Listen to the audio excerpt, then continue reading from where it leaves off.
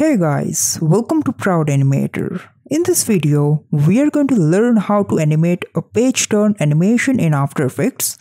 So for that, this is the illustration we are going to use in this lesson.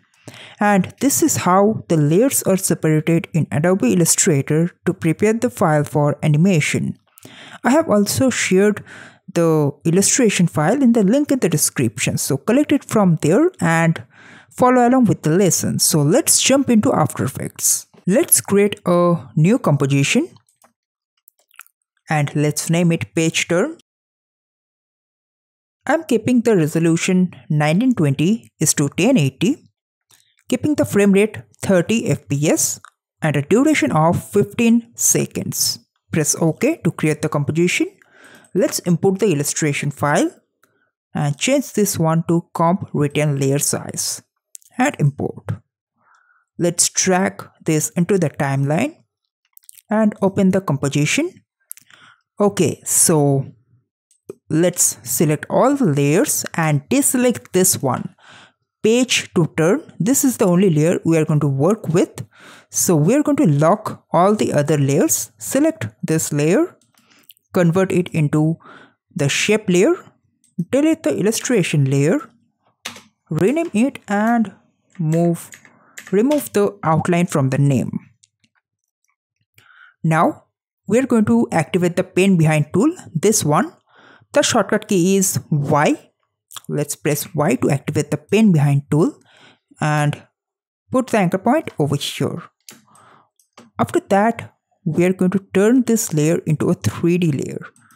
So click on this and then we are going to turn on the rotation property. For that, press R to open the rotation property of this layer. Let's put a keyframe to start the animation and we are going to animate only the Z axis. So put keyframe on Z axis and let's jump on to the next 30 frames to get an 1 second of animation. Let's give it a rotation of 180 degrees. Alright, and let's move the work area end at this point. For that, press N to move the work area end at the playhead. So right now it is going to look a bit weird. So we are going to fix it by animating the path of this shape. Before changing the path of the shape, let's select the keyframes and turn this into the easiest keyframes. For that, press F9 and then let's go inside the curve editor and give this keyframe a bit more ease. Let's preview the animation. Alright, now we're going to go inside the path of the shape. Put a keyframe over here. At this point, at the middle, we are going to just change the path of this one and put it over here at this vertex, because as you can see, this vertex is totally just twisting upside down. So we don't want that. We want the vertex to be properly aligned. So we're going to move it over here and this one over here.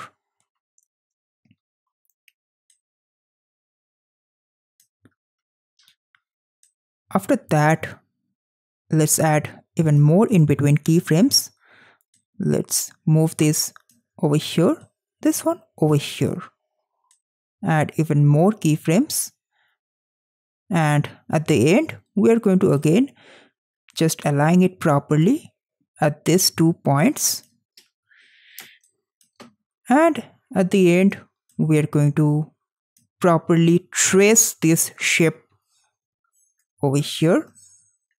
So use the Bezier handles to change the curve of the shape.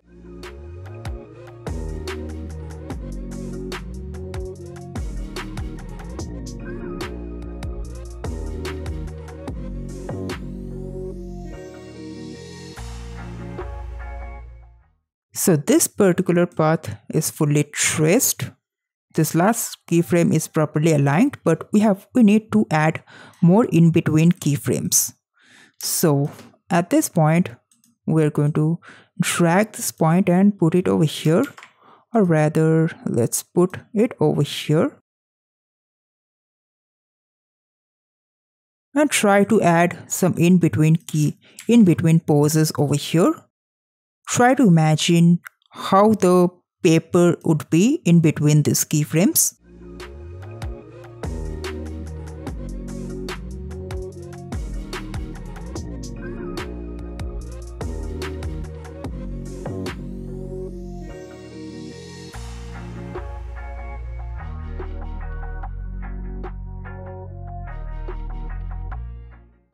We are going to add even more in between frames over here.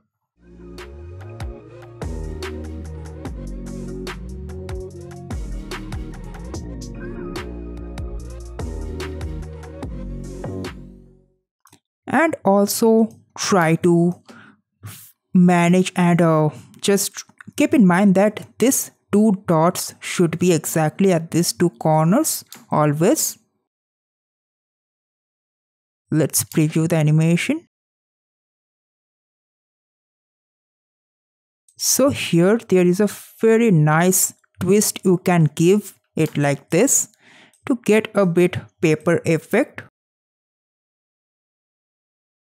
We can even exaggerate this part even more.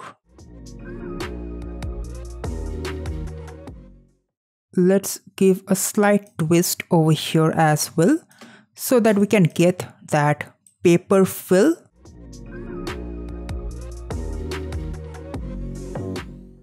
Let's break the bezier handle over here to get a sharp corner. To break the bezier handle, we can use this tool, Convert Vertex tool, to break the bezier handles.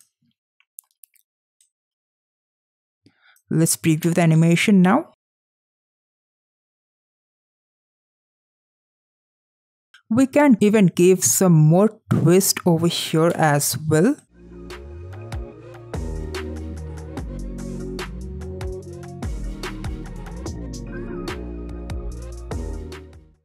And fix the in-between frames accordingly over here.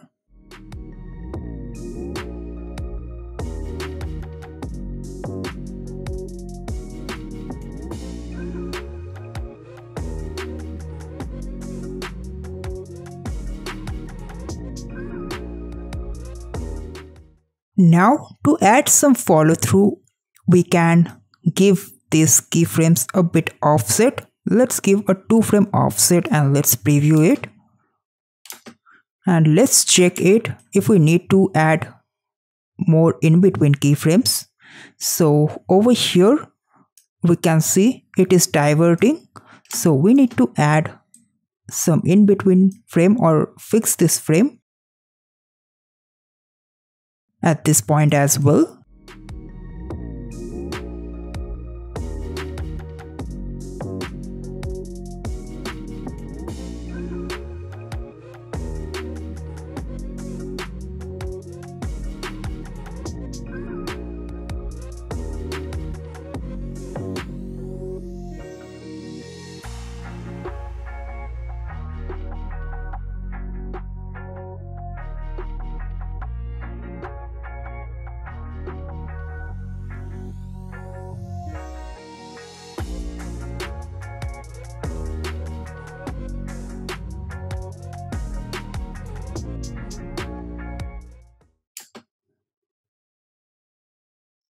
Alright, now it's looking even better. So you need to keep in mind that these 2 points should not diverge from these corners, and this points also doesn't get altered over here, this point over here or this point over here.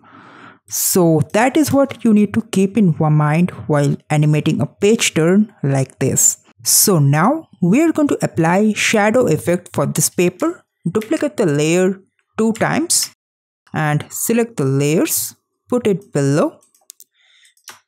We are going to change the color of these layers to some dark shaded layer because we are using it as a shadow. Let's change the color of this layer so that we can properly distinguish it. Press U to open the properties with keyframes. Let's turn off one layer for now, and let's offset the keyframes of one layer by 2 frames. And we're going to apply set matte effect on this layer. So type in set matte. Let's apply the effect. And let's turn on, just unlock this layers. So one is this page turn. This is an extra shape of the page that we have added earlier. And here is another extra shape of the page over here, which we have added earlier.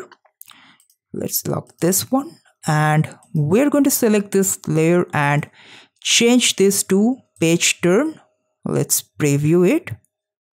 Okay, you can see some issues over here. That is because we have changed this to an illustration layer. Whenever you are using set matte on an illustrator layer, do remember to turn on the rasterize. So right now it is properly working over here. And after that, at this point, we are going to trim this layer. Bring the layer end over here, and let's trim this layer as well and turn on the visibility. Let's apply set matte on this layer again and change this one to the right side of the page, this R page. And we're going to offset this keyframes as well by 2 frames, but this time we're going to move it forward. And again, do remember to turn on the rasterize. And here it is working again properly. So let's preview the animation.